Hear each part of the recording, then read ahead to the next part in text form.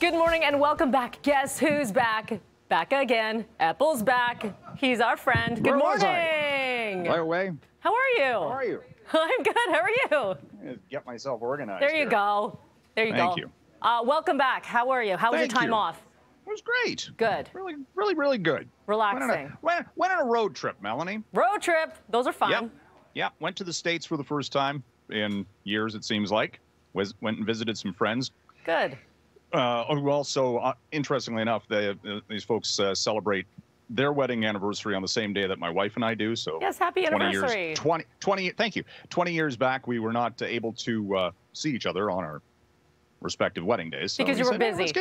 We were kind of busy. Okay. Let's get together. And so anyway, we went into the U.S. and nice road trip, and didn't have any interest in flying anywhere.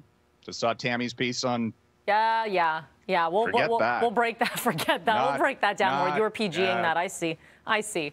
Okay. Well, let's break down what you are doing today. And the word of the last, I don't know, couple years has been inflation. Well, it certainly has been for the past year because, it's just been going up and up. And this morning we've got another record-breaking inflation rate, this one out of the European Union, which is at 8.1%. And it's all about fuel. It's all about food. The Eurozone is immediately affected by the war in Ukraine, which is having a global effect from an inflationary standpoint. And the European Union just today has approved this partial and expanding ban on Russian oil imports or exports, depending which way it's going. So that's just going to make it even more expensive for fuel prices going forward. Watching the price for oil this morning surge to north of $119 per barrel U.S.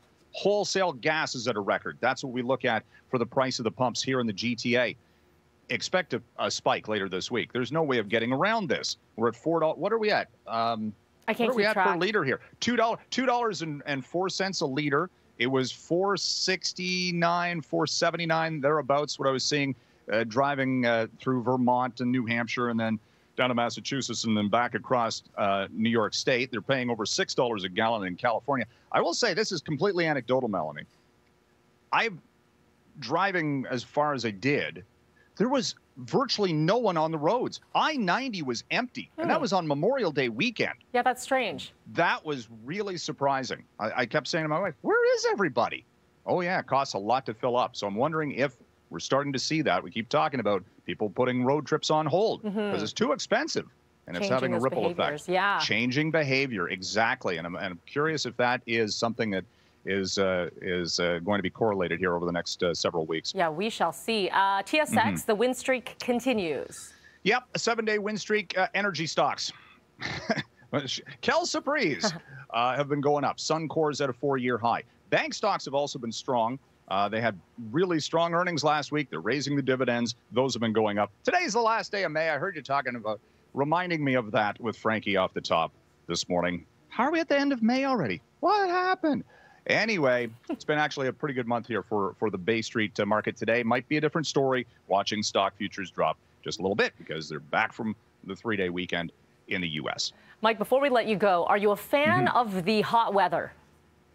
Sure. You like it? Absolutely. Okay. Absolutely. Look, all right. If it's below 10 Celsius, I'm typically cold. It's just the way my metabolism works. So anything north of that, I'm good. All Thank you. All right. Well, Mike will appreciate the day. Have a good one. Enjoy the heat.